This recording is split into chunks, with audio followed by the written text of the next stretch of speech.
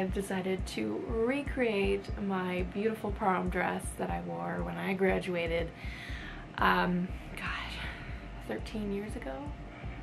No, 13? It's been 13 years. Okay. So the story behind this is that I actually don't know where this dress is. Between moving areas, I didn't take it with me originally, and it's just, I thought it would be safe in my childhood home, and apparently that is not the case because no one seems to know what happened to it. So I'll show you a couple pictures. So this is the dress. You can see it is very bright in color, sheath, and yeah, just, I don't have any pictures from the back, but it had a little train. So yes, that is why we are recreating my prom dress. I hope you guys enjoy. It's going to be a multi-video series, I'm thinking. So this first episode will feature actually blocking out the muslin and creating the pattern. The next episode will be cleaning up the lines and the pattern, ready for cutting, and then we'll get fabric, and then we'll make the actual dress. First thing you want to start with is marking out your design lines. I'm using some sticky tape for that to mark out my seams and necklines and sleeve area. You can buy this on Amazon, but you can use twill tape as well, or any sort of thin braid to mark out your seam lines. There's the armhole, and I'm just backing away from the design and looking at it from a distance to make sure that my seams are straight and they're in a nice curve and all that sort of thing. I also like to mark my side seam and center fronts and center back. So very simple design. It's going to have pretty much just two pieces on either side, so a front and a back. And I'm just sort of guessing from memory for the back here because I didn't actually have pictures, like I said, of what the back looked like. I'm just sort of remembering I did the same sort of shape, but I'm doing it a little bit lower than I think it was probably. So this center back seam is where the zipper will be. And now I'm measuring out the width and length of the muslin pieces. I add about 5 inches to each side just to give some extra. Now I'm just ironing out the muslin, making sure that grain line is nice and straight before I drape it onto the mannequin. And you want to just do straight across or straight up and down with the iron to make it nice and straight. So see, I've marked the grain line in the center front there, and that's what I'm using to sort of attach to the dress form, and I'm also attaching at the bust point there. And now it's just a bunch of fiddling. It might look like fiddling, but it's actually just working out that ease of the muslin. And you can see I'm cutting off a lot of extra there to sort of make it more manageable when I'm draping. There I was figuring out the amount that I wanted gathered, and I'm starting to mark out my center front or my center bust dart there on the front, which I didn't have on the original design, which I noticed when looking at the pictures, and that is probably why you see a lot of extra material that shouldn't really need to be there. I didn't actually make darts. I believe I must have taken them off from the side, which works in some cases, but I think darts are there for a reason, and they're really the best way that you can get rid of that ease and extra material there to get that shaping.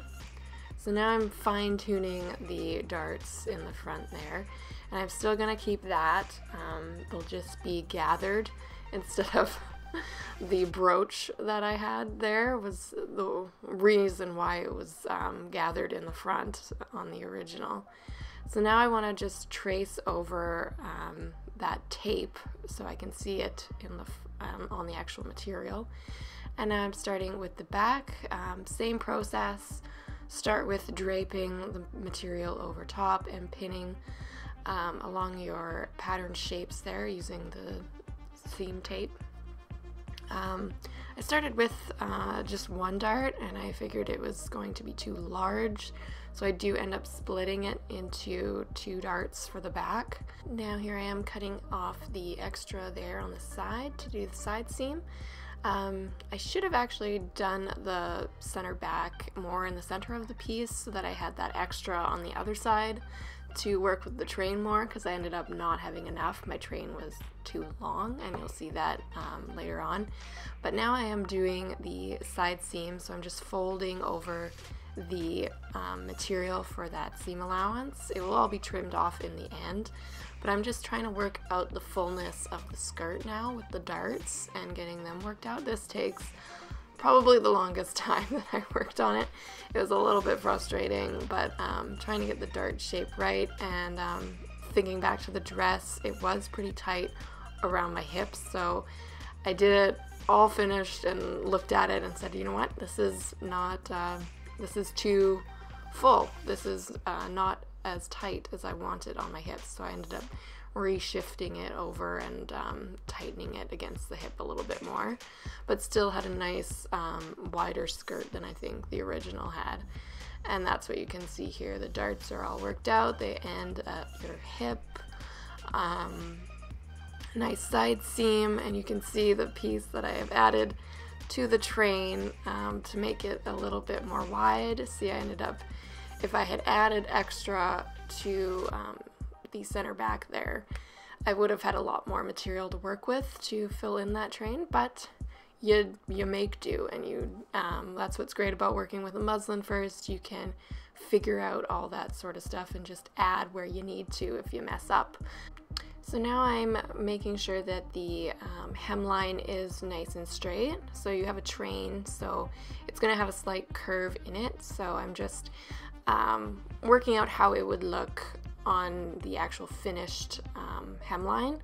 So to do that, I'm folding up sort of the fabric to get the shape that it will actually fall on the floor nicely and look like a nice curve, and especially for the train there, you want it to be all squared off and straight. So it just is about doing it by eye. I use a ruler at one point. See, I'm drawing out, see, I'm folding it up to make the nice hemline shape there. And then we're trimming. It seems like I'm trimming off a lot, but it actually is all in good in order there. So now I'm doing the ruler just to get a nice curve to it, a proper curve to get that nice shape. And then you want to step back again, like I said, look at it from afar, look at it in a mirror, just see how it looks. So here's the final dress. I'm pretty happy with it.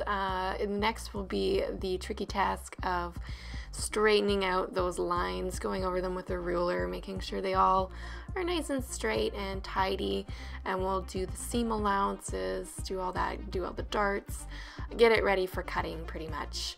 So thank you guys so much for watching. I hope you enjoyed, and I will see you next time. But in the meantime, happy sewing!